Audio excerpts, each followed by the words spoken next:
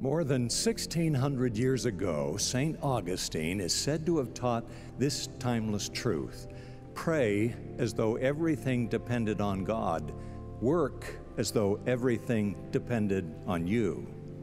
Indeed, our willingness to work can make a big difference in life. A leader who worked for several years in a service organization with hundreds of young men and women observed that the defining quality of the best young leaders was their ability to work. Those who knew how to work were happier, more confident, and better able to adapt to new situations. They were problem solvers, and most often, those young people went on to have successful lives. From early on, work spelled the difference. And so we celebrate work. In the late 1800s, the United States Congress designated the first Monday in September as Labor Day, a day to commend work and those who do it. It's a day set aside to rest from labor, even as we remember all those who labor to build this nation.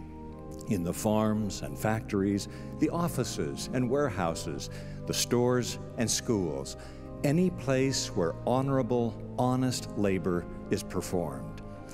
Those who work fuel the progress of nations and the betterment of our communities.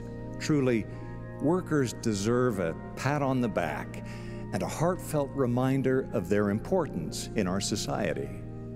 Work is good for the soul. It builds muscle and character. It strengthens hand and heart, and nothing gets done or moves forward without it. And though work is different today than 100 years ago, it's still essential to life and happiness. Good work satisfies the soul and makes the world go round. And so, on this day when we praise work and workers, may we roll up our sleeves and celebrate the blessing of work.